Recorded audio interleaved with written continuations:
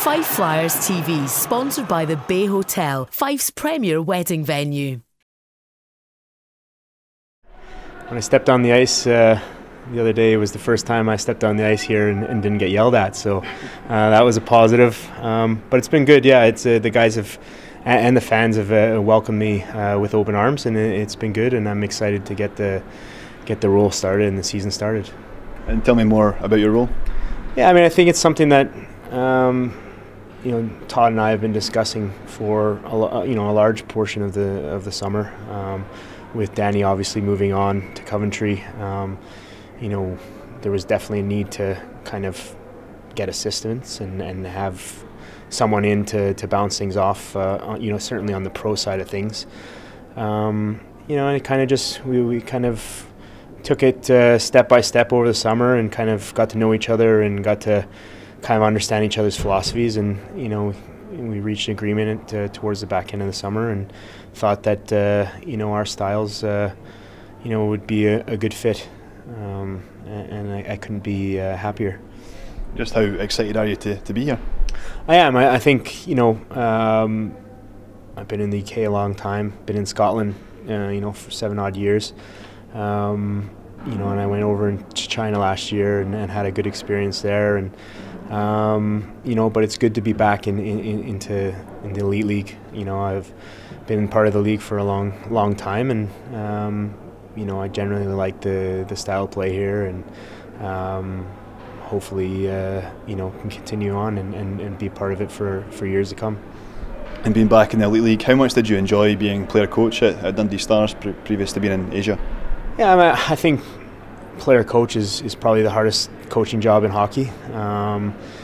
It's certainly in the elite league. You're recruiting 13 imports in the summer, and you have to maintain your own fitness, and as you get older, it becomes harder to maintain your fitness, and it's a lot of work. And for any of the player coaches out there, I can understand the work that they put in. Certainly, it's one of those things that can go really good or could really go bad. There is a value in having a guy on the bench and being an organizer, and that being his sole job.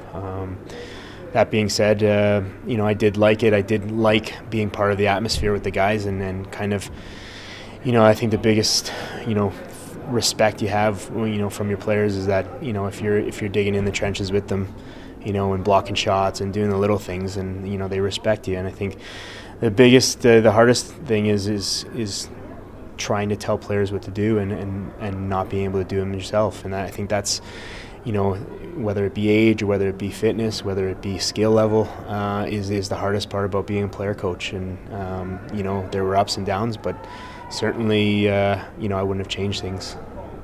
Since leaving Dundee Stars, tell me about the experience of coaching in Asia, and just what did you learn from that?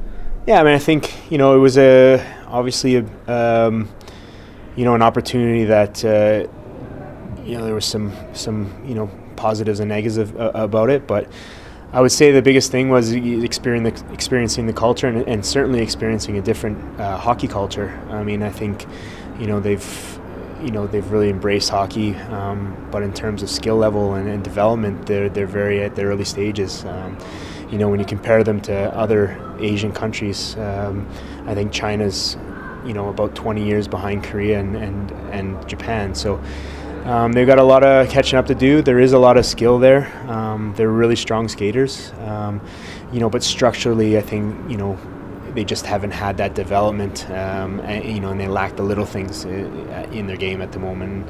I think part of my role, also being the head coach of the pro team, was to bring on the younger guys, and it's not a dissimilar role than what I'm here to do here. Is help and kind of give advice to dudes and develop players that we think potentially within the Kirkcaldy junior system can come up and play for the Flyers one day. And it's my job to work with Stephen Lynch and kind of identify those players, and once we do identify the players that potentially could make the jump, is to develop them, get them ready to play. I think the ownership group here, one of their big things is they want to develop from within, and you know, they've taken a big step this year and kind of put the foundations in place to do that.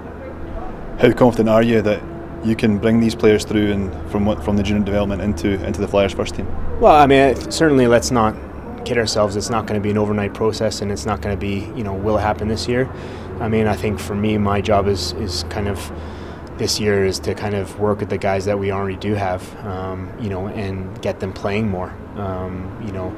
And, you know, it is a very tough balance, and, you know, and I went through it in Dundee. It's a very tough balance to, you know, winning and development is a very tough balance to, you know, and it's, you know, on one hand, you've got people screaming that they want local kids to play, and then on the other hand, you know, they want to win, and that's the tough balance that you know, that certainly myself and Deuce has probably faced over the last 5 years. But again, it's about working with the guys we have now, but also working towards bringing new guys, new blood from within up into the team. And can I put a timeline on it? No. I think it's certainly going to be a work in progress, and you know, whether that is 1 year, 2 years down the line, I think, you know, we're going to give ourselves an opportunity to bring these kids up and in a position to you know, to play. I mean, you look at Sheffield, I think, are doing a really good job at the moment of bringing young guys in, you know, and then they're doing apprenticeships and being ready to play, and I think they've had good success. So I think modeling ourselves after organizations such as that is a good way to go about it. In terms of what you've seen this week, in terms of the player recruitment, what do you make of the Flyers roster for this campaign? Yeah, I think we're full of speed. I think we got a lot of speed. I think, you know, there is some gritty elements in there. You know, it's going to be a different league. You know, I think, you know, when I came in about 10 years ago, I think it was pretty similar in terms of the blend of skill and toughness. And I think, you know, seeing NHLers come into the league and, you know, legit NHL tough guys, yeah, it's going to be a change, and we'll see how it plays out. I think in the past, you know, over the last 10 years, I think, you know, a lot of those guys come in and they're off by Christmas just because games get tighter and you know, there's just not that need for them anymore. But the guys and the quality of the guys that are coming in now are, you know, the new era. I say tough guys, you know, they can play. I mean, they've played at a high level, and I don't care if you're, you know, in the NHL or the AHL, you know, you need to be able to take a regular shift, and I'm confident that the guys that are in this league now and that have come to this league will be able to compete on a nightly level. So it'll be interesting to see. Finally, how excited are you to get the hockey season exhibition games underway this weekend? Yeah, I mean, I think it's good. I mean, I don't anticipate that we're going to have all our guys in. Various visa troubles. I mean, not troubles, but you know, just admin stuff. But it'd be good to see the team together. It'd be good to see them on the ice.